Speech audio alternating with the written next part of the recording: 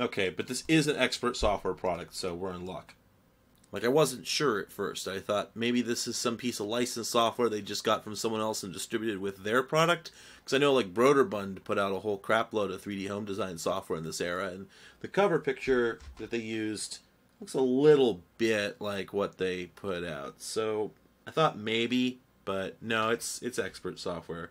It's going to be a real piece of shit. You know, tech customer service, Monday to Friday, 9 to 5 CST. They have a phone number, fax number, and an email address. What do you think it was like? What do you think it was like working for that support line? You think that was easy? You think people called in were satisfied with the answers that they got when they called for support? Hey, I can't delete an object. What gives? I don't know. I mean, I've worked tech support. I've worked tech support for a long time. I don't understand what the person on the other end of the phone would do in that situation. Being told, no, the software you have just doesn't work. It doesn't work. It just doesn't work. It doesn't. You can't make it. How do you handle that? You know, as the person answering the phone, like, when a customer calls about a piece of software that you know is unfixably broken, what do you do? You just quit on the spot? I can't fathom any other options. If you've had this experience, let me know in the comments. Thank you for calling Activision Value Support. This is Theodore. How may I help you, sir? I'm hanging up on you now, sir. But you asked about expert software, sir. Sir, I won't speak about expert software. Not now. Not after the war. Okay, it's done. Now, first things first, I wonder if it actually made the right directory. Oh my god. It's the same bug. And while we're at it, let's just pop over to the Windows folder because we know what we're going to find. Oh no, you know what? There it is. Right there. And this one, I actually got that one right. Those paths are correct. Although the rest of this, like, this is going to be the same program but different. Here we go. Nice. Wow! Look at this house they built in hell. Oh, what? No, I guess I'm not. Okay, I guess I don't get to be here. Okay. By the way, before we continue, I just want to point out the textures at the bottom are exactly the same textures I just saw in the other piece of software. I don't feel like I would want that necessarily. Oh, I see. Those are the grid lines. The snap grid is only 6 inches. Alright, that's fair. Okay. 1/3 inch. There's one. Yeah, looks good. Okay. Yeah. So this looks like a much better help file. There's 2 types of help file. One type of help file is just a listing of every control in the program. That's fucking useless. I can see the controls. I'll just mouse over them. Whatever. The ones that are useful are the ones that are like, here's how to do a particular thing. Here's how to make an object. Here's how to bevel an object. You know, if you knew which button you needed to press, you'd already know you wouldn't need the help file. So this is already looking a lot better. Alright, so again, I want to just get into it. So I'm going to close this. I'll come back to it later if I have to. And let's see what we've got here. So we have simple tools up here for walls, doors, windows, roofs. Wait, hip and gable roofs, both types. And floors. So let's go ahead and put down a wall here. Okay, so it's click and drag. Okay, and it seems like it does sort of connect to the existing wall. It doesn't just kind of leave them hanging. It does seem to integrate the walls, so that's good. Okay, so I've drawn a little outline here. Let's see if we can lay a floor down. Okay, and floors are not patches. You have to draw the whole outline. I like that. Okay, now I've gone a little short here. Can I backspace? Nope, I can't backspace. I'm stuck with it. Okay. Okay, so I didn't have to double click to end it. That was nice. Let's try and fly around here. Well, it's better than it was in the other program for sure. This is already a considerably superior piece of software. So I can't zoom in any way with the helicopter. Just kind of is what it is. Look how the blades go. You see that? Blades animate when you're moving around. That's cute. So it looks like we've got the same tools over here for panning around, but they don't work in this view. Yeah, you can't use them in that view. Okay. You can define a 3D viewing angle, but that's apparently on the ground. I think, yep, that's only for walkies. Anyway, but the thing I was interested in, as soon as I did that, is I noticed that the walls don't actually seem to meet the floor. I'm not sure whose fault that is, and I can't look down to examine it closer, but basically my thought is that when I drew the floor, I feel like maybe the grid lines didn't quite match up. Yeah, that is the case. See if we zoom in. No? No, it is smack dab on there. Yeah. Yeah. So the walls just seem to be kind of floating above the floor for some reason. Not sure what that's about. Like, seems like a pretty basic feature they could have gotten working. This is also from 1997. So, what the fuck is from 2001 then? Did I not find a 2001 copyright date on here? Maybe the contents of the disc are from 2001? Okay, there we go. Yeah, 0001. The program also had a last modified date of then. God, look how barbarian this is as well. It just has a program files and Windows. It just copies them straight to the C drive. It doesn't even have full paths or anything. And it clearly does not auto-discover the Windows folder if it's doing this. And that means if my Windows folder wasn't named Windows, the program wouldn't have installed all the DLLs correctly. It would have just made a Windows folder. This is bizarre. Install Shield figures this stuff out for you. Why did they buy Install Shield and then use it wrong? Answer, they're incompetent. Alright, let's see what else we can do here. So let's put a roof on this bastard. Now I realize I've actually sort of I fucked myself over a little bit because I know the roof is not going to be able to fit this alcove I made here. So I think we just click and drag a roof. Yes, we do. Okay. Let's do one like that. Okay. Well.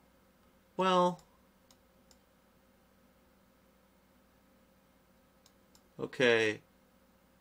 There are several problems. So the roof has a particular slope to it.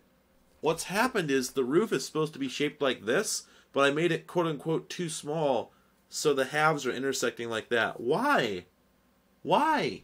Why? Why? Why? Why would that have happened? And so yeah, there's a lot of Z fighting with the polygons down here, but that's probably because there's a base down there. Yeah, there's a base down there, and these things are intersecting it. They're not supposed to. So what the fuck? Okay. I just made a random one to see if it works any better if it's bigger. And it sort of does, but it still has that Z fighting. So the base of the roof seems to be a box made out of 6 polygons, with all the back faces pointing the wrong way. You know, the normals are misaligned. Sorry, if you're not a CAD person, if you're not a 3D person, this might not make a lot of sense. So I'm going to try to explain.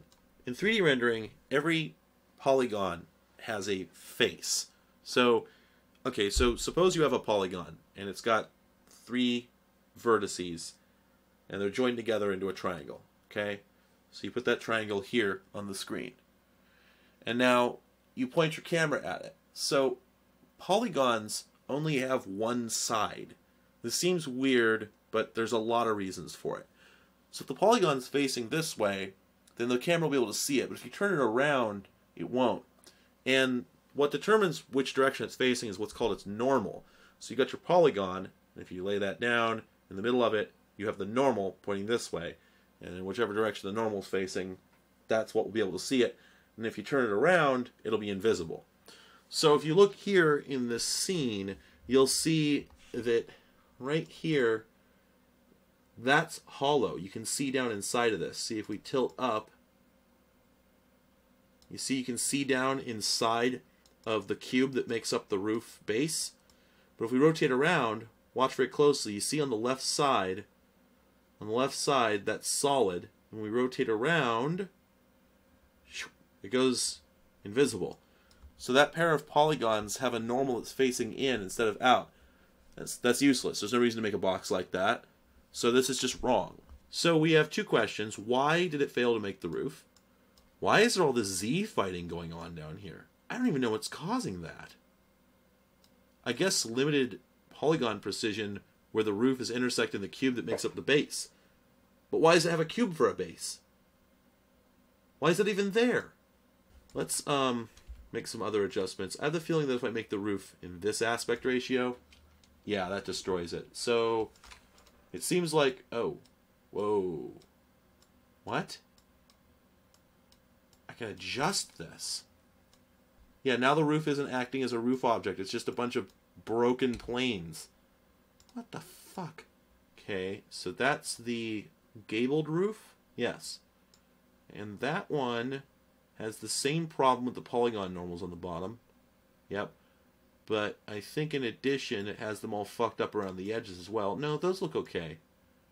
Yeah, those look okay. But what is messed up is if you look here... Yeah, let's just maximize this. Yeah, so there's a lot of problems here. You can see there's polygon fighting here.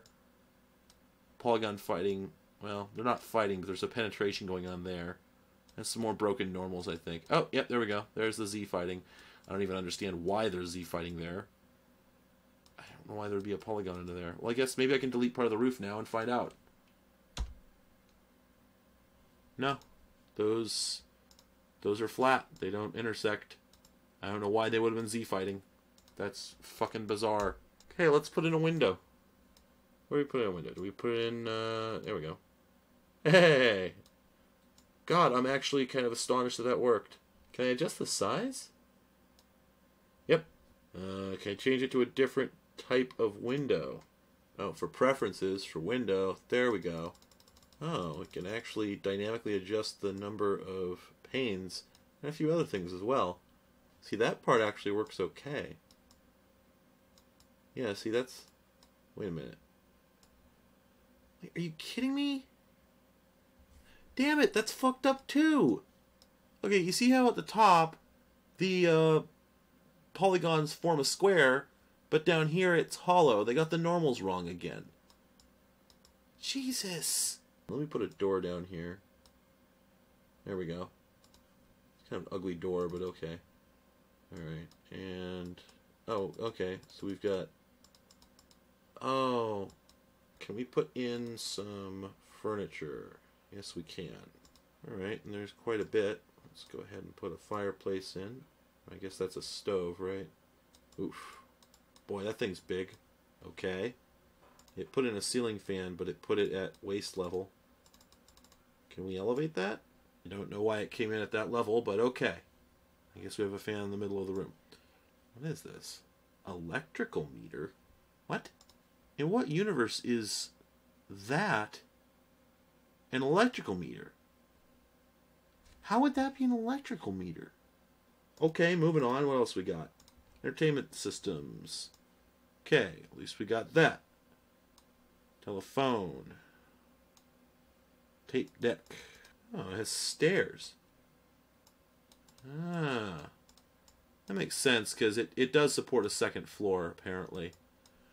And rather than go through all the mess of trying to design that in this Trash Fire for program, I'm just going to open one of their samples. Wow!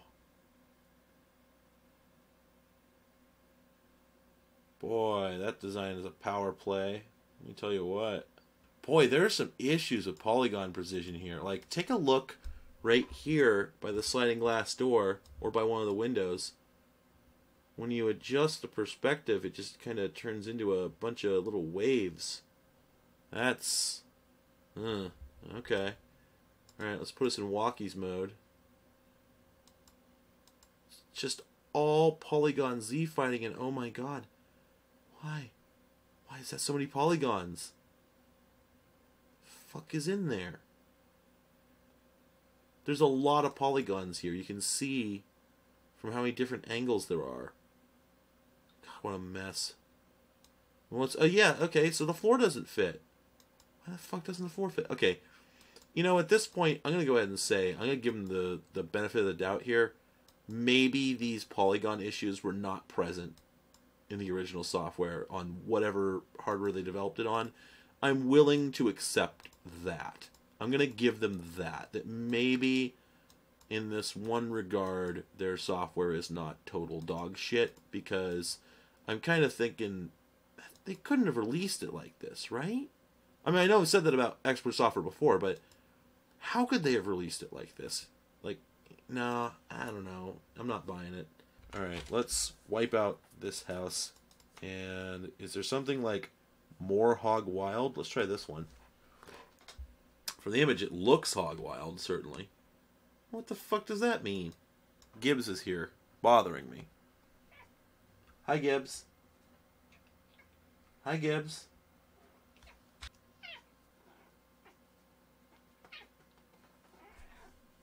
Alright, so let's find out what this house is all about. Horrendous Z fighting everywhere. I'll just, I'm going to stop commenting on that now, right? Boy. Wow. This house is a piece of work. God, this is one garish house. I guess someone probably lived in a house like this, but man, what an ugly house. What is the most ridiculous thing you can give me? Look at all these designs.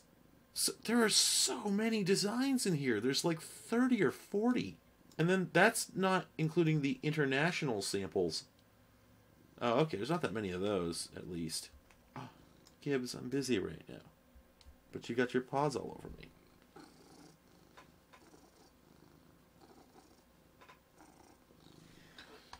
Pet the cat and wait for my house to render. A very 90s thing to do. Gibbs, you're not very soft today. You're rough. Oh, the house is here. What the fuck? What? Okay, but, like, what's going on with, like, the blocks around the path there? Is that intentional? Seriously, is it supposed to look like that?